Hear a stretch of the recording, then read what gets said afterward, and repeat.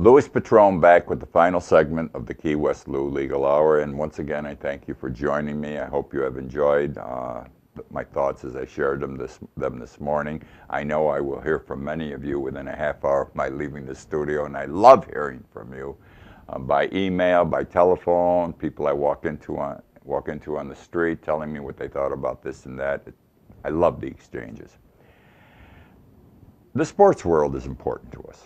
And it should be. Now, the Miami Heat basketball team accomplished a great thing.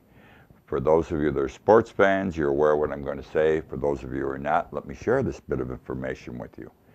The Miami Heat basketball team, LeBron James and his friends, they won 27 consecutive basketball games. Almost unheard of. Second most games ever won by a professional team consecutively without losing a game. They won 27 games. They finally lost the other night by 4 points. I forget to who. That's not important. Whatever the team was that won the most was 32 or 33. Apparently they were going for it. They didn't make it. But you must compliment the Miami basketball team. They have to be absolutely fantastic to win 27 consecutive basketball games. Which then brings me, of course, to Syracuse, which I already talked about. I'm absolutely delighted that Syracuse defeated Indiana last night. We play Marquette on Saturday. Marquette beat us earlier in the year by 3 points. They're part of the Big East, as Syracuse is. I hope we beat them, because if we win Saturday, then we're into the Final Four. We'll see. I have been down on my team all year. They've been up and down, and I just stayed down after a while. I didn't think they had it. All of a sudden, they look good. They won something like 5 out of their 6 last games. They look great. But it could end. One game will kill it. So we shall see.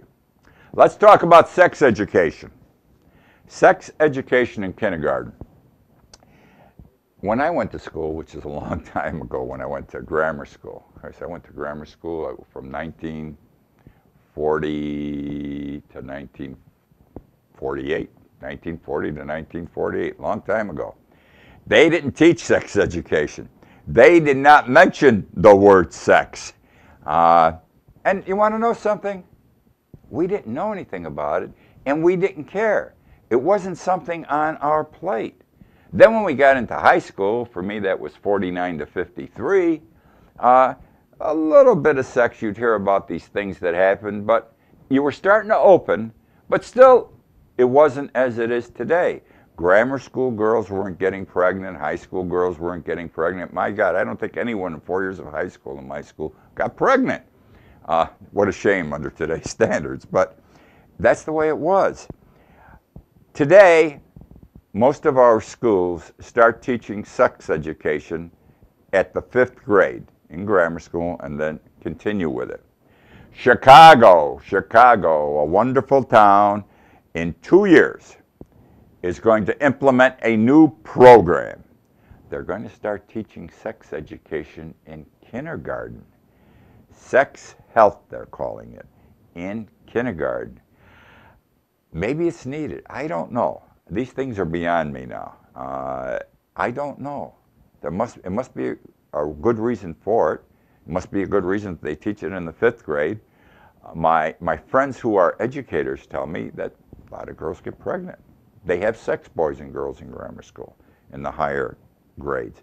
They tell me that in high school, sex is prevalent. We didn't know this back then. It's an amazing world. It's not a good or healthy situation either. Okay? Sometimes a person will do good in this life and as a result be punished. I'm going to tell you about Paul Marshalsea. Paul Marshalsea, age 68. He and his wife work for a Boys and Girls Club somewhere in Europe. I don't know where. That where is not important, but they work for a Boys and Girls Club. Apparently the tension from the job is extreme.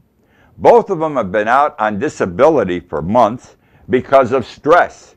Doctor-documented stress. They cannot return to work yet. Okay? Some point, yes, but they cannot return to work yet.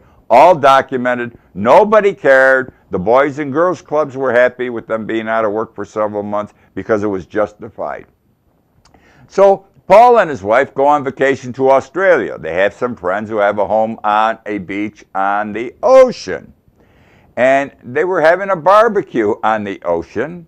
And Paul looks out, and there's a bunch of little kids, 7 or 8 little kids, small kids, playing in the water in the surf area, 1.5 feet, 2 feet deep. He sees a shark fin. They come into 2 feet. Remember Jaws? They come in. He ran out yelling and screaming, and he grabbed, there was a 6-foot shark. He grabs it by the tail, and he's pulling it away from the kids. And the shark turns around and nips him a couple of times, but doesn't get a good bite, and he finally throws the shark out. And in the meantime, the kids are running to the beach, and none of them got injured, none of them got bit. Thank God none of them got killed. Well, of course, it got publicized, as it should be. The man's a hero. He got fired by the Boys and Girls Club, and the Boys and Girls Club said, if you can be on a beach sunbathing, if you can socialize with your friends, and if you can wrestle a shark, you can come to work.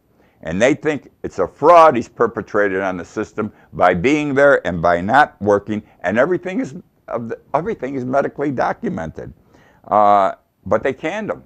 They thought it was injurious to their reputation that their employee who's out on disability is swimming on a beach in Australia and gets all this notoriety.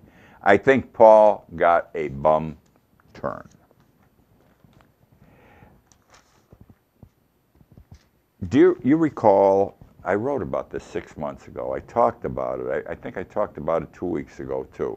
There is a young police officer, I think his name is Vail, Gilbert Vail, 28 years old, New York City. Little perverted, little demented, maybe a lot of both. He came up with a plan on how to kidnap women, and he followed these women. And when he captured them, he was going to torture them. Then he was going to kill them, and then he was going to cook them, and he was going to eat them. For real, not making it up, okay? And he and his wife had split. She went to look on the computer who women were he was screwing around with, and she came up with all this stuff he was doing, turned him into the police. He was charged with attempted murder. He never got to kill anybody. And last week, a New York City jury convicted him, okay? And he is going to jail. And you know, I think he's going to beat this on appeal, because there is no kidnapping in actuality. There's no killing. There's no cooking. There's no eating. No one was harmed. They charged him with a conspiracy to kill, and for a conspiracy, you need what we call an overt act. You must take a step towards it. I don't see the step. Let's see if I'm right. 6 months to a year from now, we're going to find out if an appellate court overthrows his conviction. Okay? Well, that's it for this week. Thank you for joining me. Join me again next week. Read KeyWestLou.com, my blog. Listen to my Blog Talk radio show, please, on Tuesday nights. I'll see you next week, my friends.